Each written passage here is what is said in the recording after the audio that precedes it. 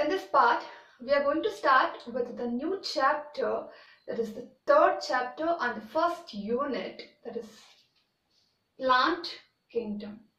In the previous classes, we discussed about the biological classification, and there we studied about the classifications of organisms. Under the classification, the organisms were classified into 5 different kingdoms, such as Kingdom Monera, Kingdom Protista, Kingdom Mycota, Kingdom Plantae, and Kingdom Animalia. There, in biological classification, we studied about the first 3 kingdoms, and we have taken up the 4th kingdom, that is Kingdom Plantae, as a separate chapter. Kingdom Plantae or Plant Kingdom. In this chapter, we can expect for maximum 5 marks in the examination. Maximum marks that can be obtained is 5. And many of the biologists started classification, and they start giving up their classifications like artificial classification, natural classification, and the phylogenetic classification. But among all these classifications, the organisms were classified based on some of the characteristic features or based on some of the evolutionary relationships among the organisms. And there were many classifications, but many of the classifications were rejected and only few were accepted. We shall see which is the classification that we all are following today. Before that, we shall study about the systems of classifications. We know that the organisms are classified into different categories and they are named. We have taken up the kingdom, that is Plant Kingdom. Here, all different types of plants are grouped and they're categorized, they're classified, and many systems are given and very few of them are followed. Here we are going to see about the systems of classification. The first system of classification is the artificial system of classification. If we are considering it as an artificial system of classification, on which basis the classification is being done? The artificial system of classification is done mainly based on the morphological features or morphological characters. The artificial system of classification is done mainly on the superficial morphological characters. That means superficial morphological characteristics means the characteristics which are easily seen through our naked eyes. Morphological characteristics, that means the external, based on the external appearances. So which are the external appearances or which are the morphological characters that are considered for the artificial system of classification is, here the plants were classified based on the habitat,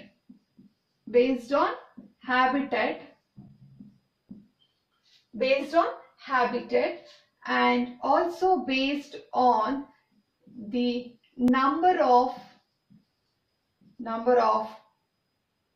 and shapes of leaves, and also the shape of the leaves were also taken for count, or they were considered for the classification. And also this classification was also done based on the androecium,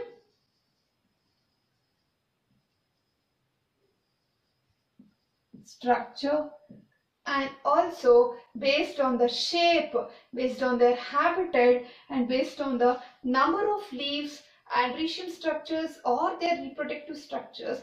Based on such morphological characteristics, the plants were classified into different groups. And this is how, based on these morphological characteristics, the artificial system of classification was done. And this, because of only the external appearance or the morphological characteristics, this system was not sustained for a longer time, and this system, that is the artificial system of classification, had some demerits. Which are those demerits? The demerits were the system of classification would separate a very closely related species. Though the species are very closely related, some of the species may not be having such morphological characteristic. And during that time, only based on the general characteristics or the morphological characteristics, the classification was done, and the many of the closely related species were separated due to the artificial system of classification. And in this system of classification, more weightage was given for the vegetative and sexual characteristics. More weightage was given to vegetative, more weightage was given to the vegetative and sexual characteristics. As we mentioned, the vegetative characteristics are nothing but these external appearance or the morphological characteristics like shape, color, and number of leaves, and where do they grow, that is habitat.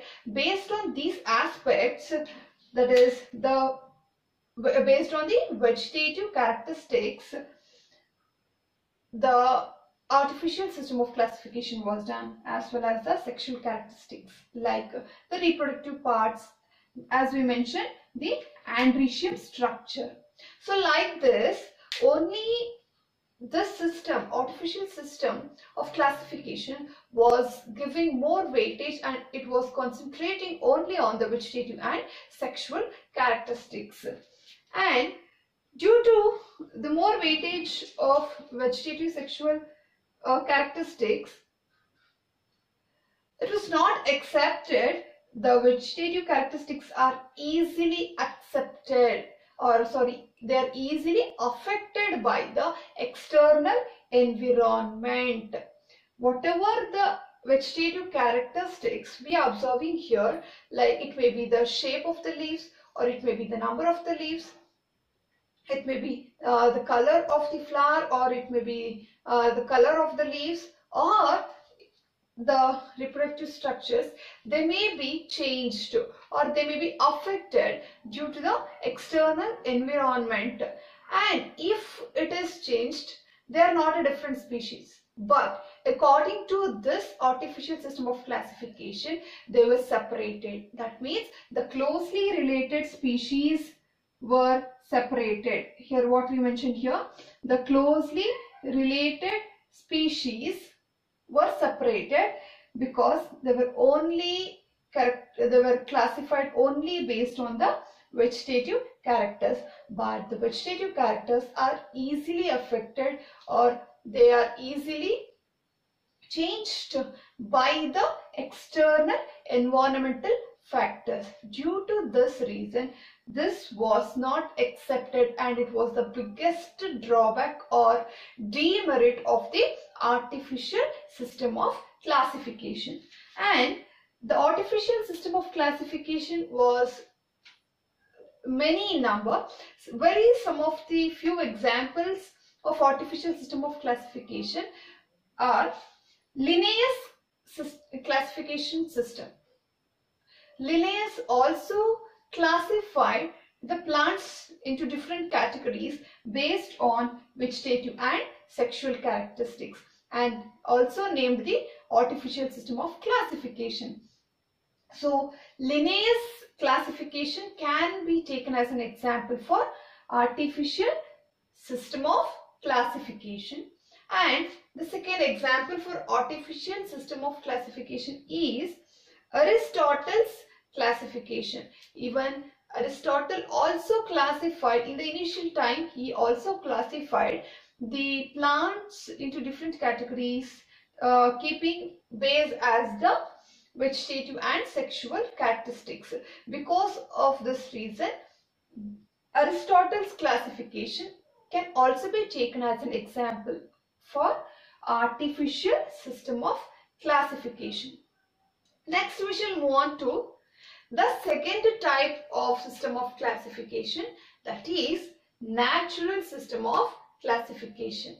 The first type is artificial system of classification and the second type is natural system of classification. Here, on which basis the classification is done? Based on the natural affinities, considered among the organisms. The natural affinities among the organisms are considered in the natural system of classification. On which basis we classified the artificial system of classification? Based on the vegetative and the sexual characteristics. Here in natural system of classification, the classification is done based on the natural affinities among the organisms, and that natural affinities are considered for the classification of the different plants. And here the natural system of classification is mainly classified based on the internal and external features. Internal and external features, we shall compare here. The natural system of classification is done based on both the external appearance or external features as well as the internal features. But in the artificial system of classification, the classification was done only based on the external, that is morphological characters, based only on the morphological characters. Here, when we take up about the internal features under natural system, which are the internal features? That's nothing but internal features means based on comparison of the ultrastructure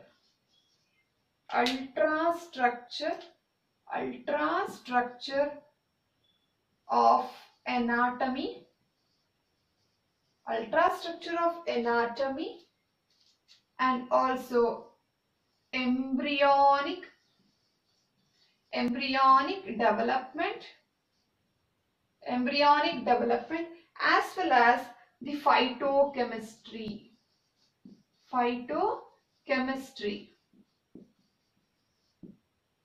was also considered as a major base for the classification of plants under natural system of classification. Here, not only the external features but also the internal features like ultrastructure of anatomy, that means about the structure of inner organs, about the internal structure of tissues and cells were also considered, and development of the embryo was considered, as well as about the phytochemistry, how it is present in plants. And keeping all these things as the base, the natural system of classification was done based on the external features as well as the internal features. Some examples for the artificial system of classification is the first one, George Bentham and Dalton Hooker's classification.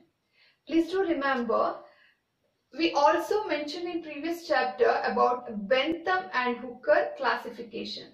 Bentham and Hooker classification is nothing but the full name of Bentham is George Bentham and Dalton Hooker's classification. They both together worked on the classification and they gave one of the natural system of classification. And the second example for natural system of classification is Augustine de Candolle. Augustine de Candolle is a scientist who also done classification based on the internal and external characteristics, keeping base as the internal and external characteristics, and he gave the natural system of classification. And also he gave the natural system of classification by considering the internal as well as the external characteristics. And this is about the natural system of classification. And the last type of classification, that is nothing but phylogenetic classification. This is the classification which is more and completely accepted till today. The phylogenetic system of classification is mainly done based on the evolutionary relationships between various organisms. I'll repeat. The phylogenetic system of classification is done based on the evolutionary relationships between the various organisms, and this is base of the phylogenetic classification. And the best example for this is Whittaker's classification, Engler and Prandtl's classification, and the third one is John Hutchison's classification and Arthur Quanquist's classifications are the different classifications given by these scientists which are considered or they are kept under the phylogenetic classification. Let us compare all the classifications and consolidate here in this class. That is 3 different types of classification. One is artificial system of classification, natural system of classification, and phylogenetic system of classification. Among all these classification, the last classification is more accepted. The first system is artificial system of classification, that is done based on the superficial morphological characteristics. That means based on the external appearance. This was rejected. Why? Because the external appearance may also be affected by the environmental factors. So this is classified based on the external appearance or external characters. The second natural system, how it is done, how this classification is done, based on external features as well as the internal features. Here only external features in artificial system of classification, but in natural system of classification both external as well as internal features are considered, and also internal means the ultrastructure, that is anatomy of the cells or tissues, about the organs, they are taken for consideration. And this is how the natural system of classification is done. And the last one is nothing but the classification mainly done based on the evolutionary relationships between the various organisms. This is how the classification of plants were done by different scientists and biologists. In the next class, we shall take up the classifications or the next divisions under the kingdom